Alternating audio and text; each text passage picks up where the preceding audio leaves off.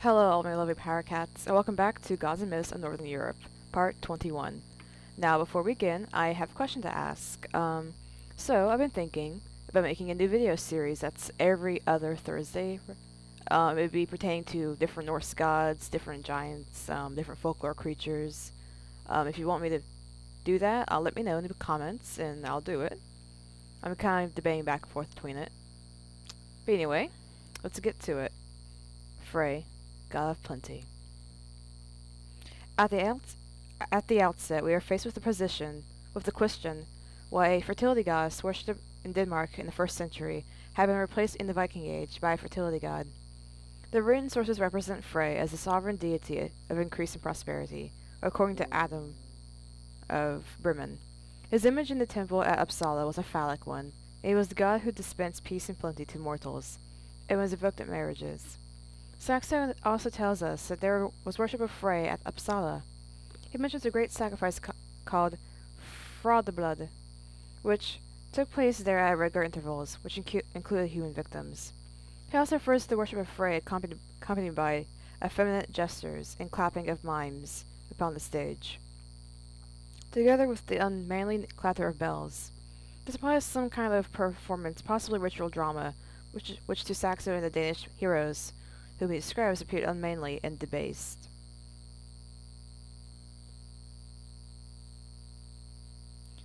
It may be noted that men dressed as women and the use of clapping and bells have survived into our own time in the annual mumming plays and the dances which go with them, possibly some kind of symbolic drama to ensure the divine blessing on the fruitfulness of the season, was once performed at Uppsala in Frey's honor.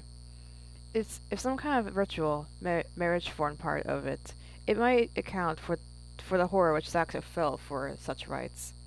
Saxo and the others also state that human sacrifice was a part of the cult of the Vanir. In the poem Yngla Gattal, there were puzzling references to a number of early kings of the Swedes meeting with strange and violent deaths. The Swedes evidently believed that their kings had the power to bring peace and plenty to the land, the power attributed to Frey. It has been suggested that they were regarded in heathen times as the husbands of the fertility goddess, perhaps Freya, Nerthus, or called by some other name, and that they suffered a real or symbolic death in the capacity when their time of supremacy came to an end. If that were indeed the case, then the figure of Freya as the male god of plenty could have evolved gradually out of that of the priest king. Here, however, we are dealing with theories and hypotheses, for we have no clear statement from reliable outside observers that such sacrifices of a king did in fact take place, and no archaeological evidence up to now for the existence of such sacrificial rites in Sweden. We know that Frey was closely associated with the horse cult, and that sacred horses were kept in his sanctuary at Thrandheim in Norway. When Olaf Tryggvason arrived there to destroy it, it is said that he found a stallion about to be killed for Frey to eat. The king had the horse brought to him and rode it to the temple. This meant that he defied Frey, since it was forbidden to ride a horse which had been given to the gods. In the sagas, too, we hear of horses kept near Frey's temples in Iceland. The best known story is that of Hrafnkel, who had a stallion dedicated to the god, and a stud of 12 mares. Hrafnkel shared all his possessions with Frey, but the horse, called Freyfaxi, Mane of Frey, was especially sacred, and no one except Hrafnkel might ride them. When a boy did so one occasion, meaning no harm, Hrafnkel felt forced by his vow to slay the offender. The saga shows the dire results of this action and how it brought about Hrafnkel's ruin, for in the end his enemies slew Freyfaxi by pushing him over a cliff, and in his bitterness Hrafnkel abandoned the god whom he had worshipped with such devotion. Much of this story is fiction, but must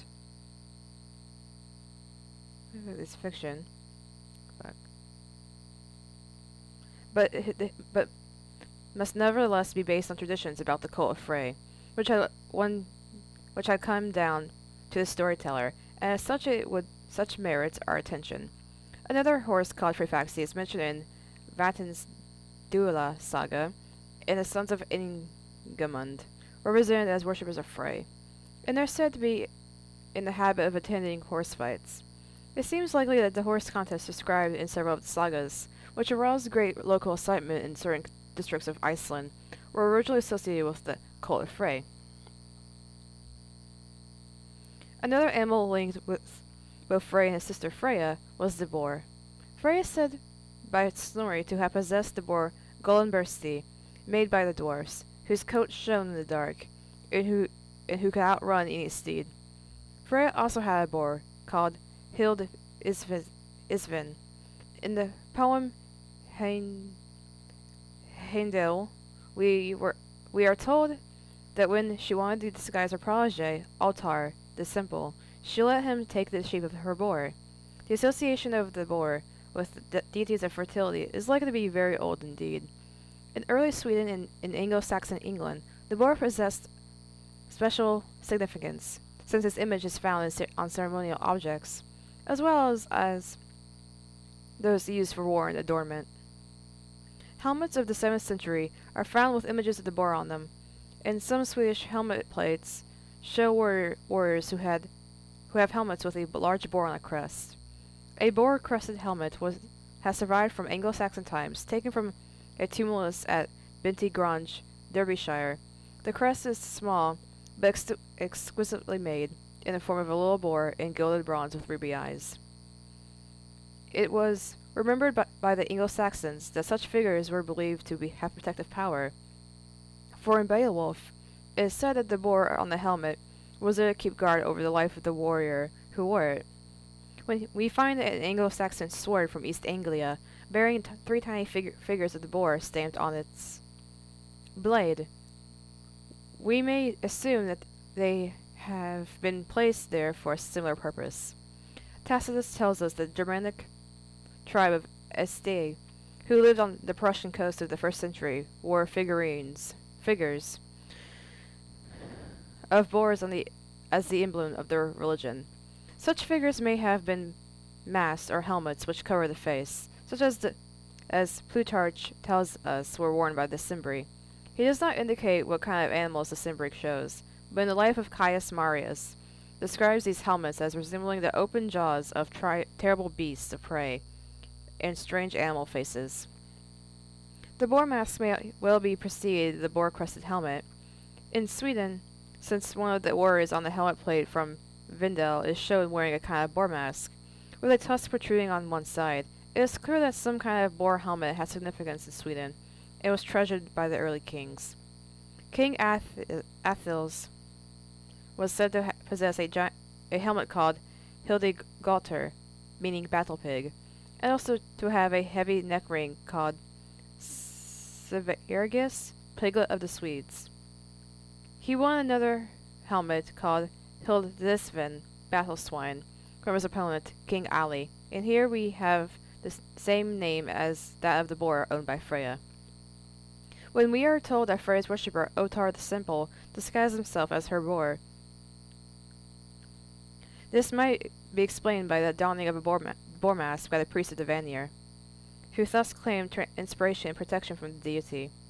Although the Vanir were not gods of battle, the protection which they offered would no doubt extend into time of war, and it is noticeable that both Tacitus and Beowulf stress the protective power of the emblem. This has been remembered in Steinwolf's poem Aline, as Rosemary Cramp pointed out. When Constantine is said to sleep overshadowed or covered by the boar sign.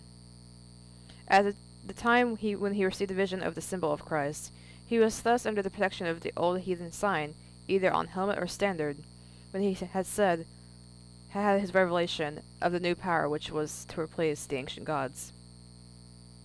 Besides the horse and the boar, a third symbol which belonged to Frey was that of the ship.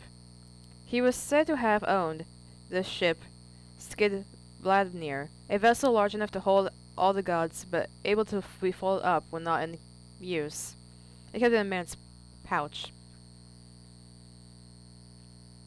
The ship could travel at will in any direction, since it always got a favorable wind. It is possible that a cult ship was on the base of this tradition, the kind of ship used in processions and folded up when not in use. There is abundant evidence for ship, ships carried in processions and kept in churches in Scandinavia from Middle Ages down to modern times. Some of those from Denmark being used for ceremonies or blessings for the fields. And it may be that here we have the tradition of Frey's sacred boat surviving in Christian setting.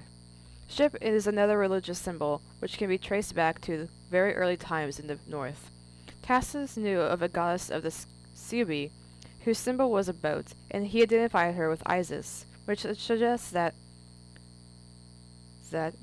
she was a fertility goddess. It is possible that the unknown symbol of the goddess Nerthus was a ship, but of this we have no proof.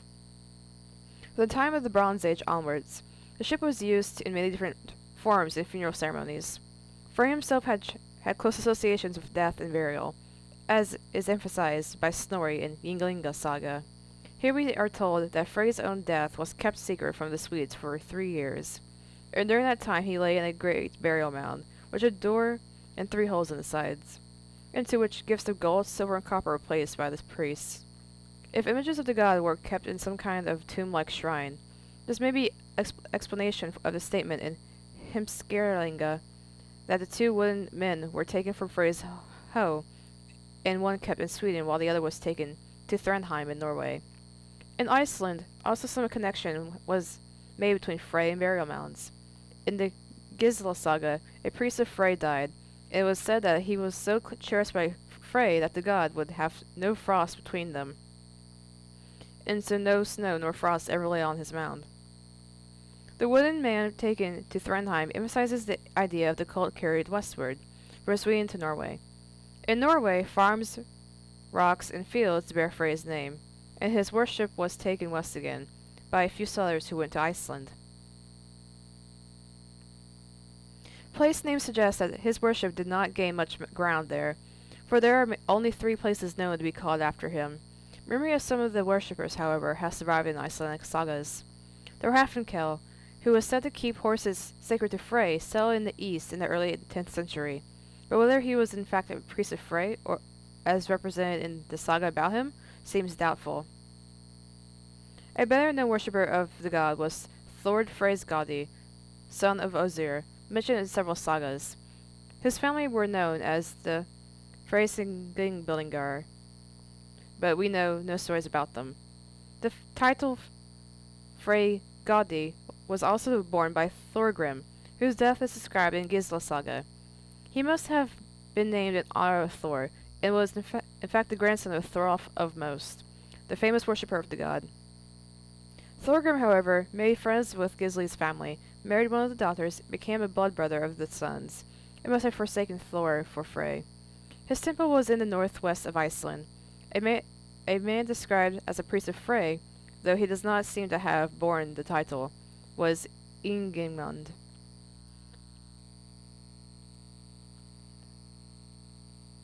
The adventures of whose family borne the title, and are told in Vatsdala saga. He is said to have been given a token with Frey's image on it by King Harald Fairhair, and to have come out of Iceland under the god's guidance.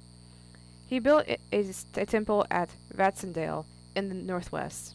None were permitted to take weapons into it, and Ingemund was able to obtain a coveted sword from a Norwegian visitor, who had unwittingly worn it when entering. Ingemund convinced him that he had angered the god, and must forfeit his weapon, and the sword became a valued heirloom in the family. Another family of Frey worshippers is described in Viga Glum's saga. They lived in the north, and their founder was Helgi the Lean, who claimed to be descended from King Frodi. When he came out to Iceland, he is said to have thrown a boar and a sow overboard to guide him to land, which suggests that he worshipped Frey. Although we know he also invoked Thor, and that he was baptized as a Christian. His son Ingjald built Frey a temple, the guardianship of which was inherited by Ingjald's grandson Glum, the hero of the saga.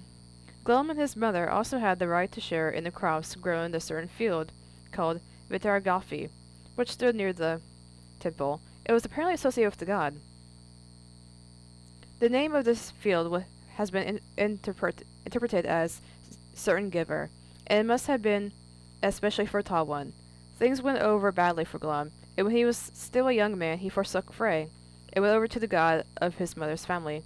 It seems likely that this god was Odin, since his Norwegian grandfather gave him a spear and a sword which said to be lucky, gifts, and family treasures. Glum used the spear to slay an overbearing relative in the holy field after he had been denied his share of the grain from it, and so the field was defiled with blood, and the side implies that Glum aroused Frey's anger by his deed of violence. He offended the god still further by turning one of Frey's faithful worshippers off his land by harboring his own son after he had been declared an outlaw, and finally by taking a misleading oath in the name of the gods, and thus breaking faith with them. In the end, he was forced to leave his land, and it was thought to be on an account of Frey's enmity. Indeed, Glum was said to have had a dream that the god was sitting on a chair on the seashore, surrounded by a vast crowd, and that he refused to listen to the plea which Glum's dead kinsmen were making on his behalf. Thus, it will be seen that the sagas have preserved memories of fertility cult associated with Frey, which is strongly at variance with the battle cult of Odin. Its main lines agree with those of the cult of Nerthus, as described by Tacitus centuries before. The ban against weapons in Frey's temples, his anger when blood is shed on his sacred land, the taboo against outlaws in his holy place, are all in accordance with his character as a bringer of peace, and we are reminded of the coming of Nerthus, when weapons were put away and peace reigned supreme. Frey is linked also with the sun and the fruitful earth. A fertile field stands near his temple, and no frost is allowed to come between him and his faithful worshipper. Well, we are told also that he was connected with the marriage of the birth of children, like Nerthus, who was known as Mother Earth, and intervened in human affairs. Frey was the deity who brought fertility to men. Frey, again, like Nerthus, inspired joy and devotion. Men rejoiced to share their possessions with them. Finally, the dream of Frey, sitting on a chair by the sea, reminds us of the god who sat in the wagon, and of Nerthus who journeyed around the land to answer men's prayers. This side of Frey's cult is apparent in the story of Gunnar Helming. It may be noted that the god's worshippers in Thrandheim were eager to tell Olaf Tryggvason how their god talked to us also, and told us future happenings beforehand, and he gave us peace and plenty. The impression made by the prose sources is that the worshippers of Frey were in the minority in Western Scandinavia, but that nevertheless they were remembered long after the cult had died, and the devotion which they gave their god. Okay, that was it. This video is actually longer than I thought it would be. I'll see you tomorrow with more Blake the visual novel. I think we're near the end. I know I told you guys that before, but I lied about it basically because there's more to the video. Anyway, bye.